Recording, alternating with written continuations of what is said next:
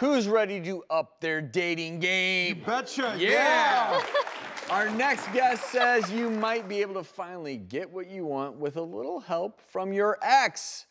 Join us today to explain is certified sex educator, relationship expert, and author of The Game of Desire, 5 Surprising Secrets to Dating with Dominance and Getting What You Want. Please welcome Shannon Boodram to the show. Welcome, Shannon. Welcome. Shannon. So talk to me about the ways in which you want to change how women may look at dating. Yes, so I just got married last year at age 33, thank you.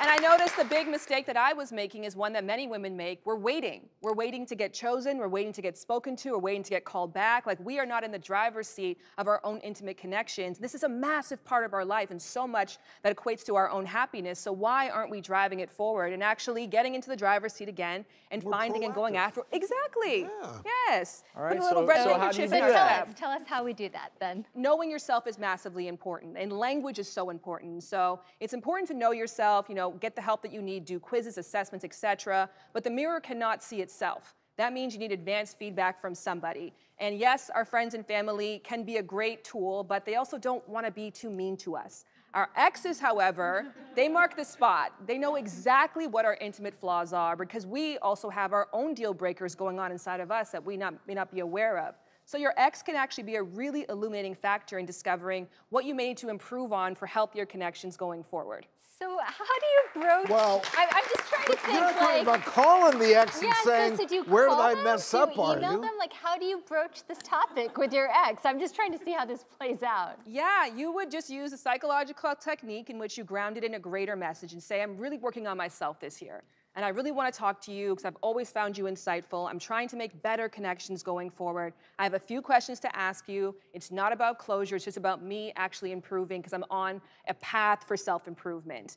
And with that in mind, I think all of the defenses go down and the person approaches the call. You only ask an ex, mind you, who you knew was good to you during the relationship. The person who didn't want the best for you while you were together is not the person to go to for this Thank you for that exercise. clarification. Yes. All right, so what's the next tip? So after you know who you are and you know what you have to change, you've identified your source fractures and really made an effort to say, who's my best self? You got to learn some new things and practice some new tips. And I think of flirting as just communication plus sparks. And this is the thing. You can't go, if you're a basketball player, and dunk in the 4th quarter if you're not practicing all the time in the gym.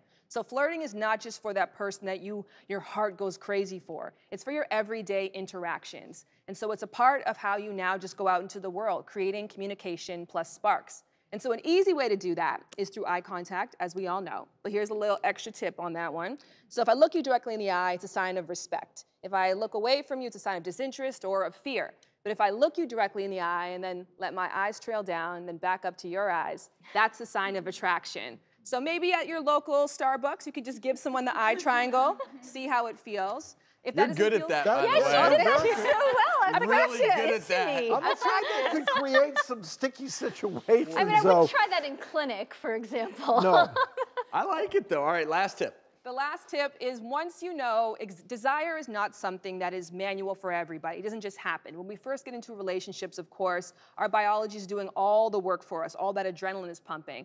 But after that, and your love turns more companionate, now again, you have to get into the driver's seat of your desire. And so I suggest if your love life or sex life has gotten stale, learn your partner's turn-on triggers. Not dissimilar from love languages, it's knowing that foreplay is not just about touch, it's what happens before you get into the bedroom. As a matter of fact, a lot of things that we deem foreplay are actually core play for women, so let's actually reframe that. But foreplay are the things that we can do to get our partner on the same romantic page as us. Like cooking for your wife. Like cooking for your wife, yes. It works for me. Cleaning up a little bit, What works for you, foreplay. Mr. Newlywed, Dr. Newlywed? I cook. You know, I try to do the things you're supposed to do. Plays with the dog. Do my chores, take care of the dogs, make sure the trash goes out. Every now and then do it with my shirt off, you know? Yes. Dr. Travis, they call that chore play. Chore play. Chore play. So it has a title. Sorry, I love it. Well, honey, I'm going to chore play tonight, so you better be ready. Great advice, and you're in luck in the audience. You're all going home with a copy of Shannon's new book, The Game of Desire.